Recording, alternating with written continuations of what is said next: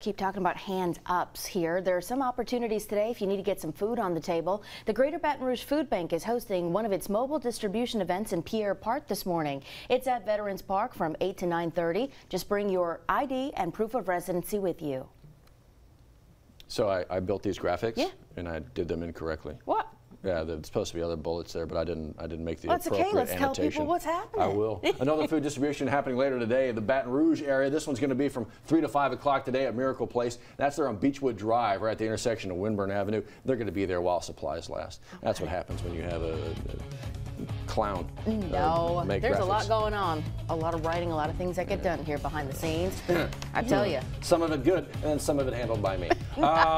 Thankfully, those in the know actually have control of the big stuff. Forecast coming up. Dr. Steve, Johnny, watching all the things for you. It is chilly again to start. 39 degrees, 34 in Euros. Yeah. How about it? All right. 10-12 split. That's coming up a little bit later on. A look at your drive. It's running smooth right now. Hopefully it stays that way. 5:28 your time.